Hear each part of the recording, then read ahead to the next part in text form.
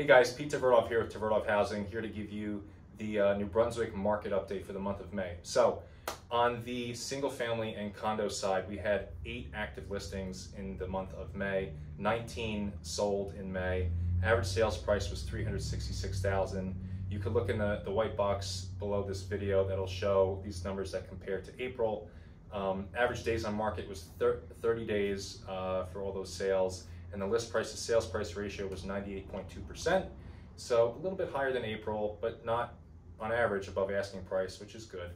On the multifamily side, it continues to be a totally different story. Only 4 active listings in the month of May. It's crazy. Only 1 property sold in the month of May. Equally crazy. Mind blown. Average sales price was $580, but again, it was only 1 sale. Average days on market was 21 days for that property, and list price to sales price ratio was 105%. So if you watched our April market update on New Brunswick, you'll start to notice a little pattern here.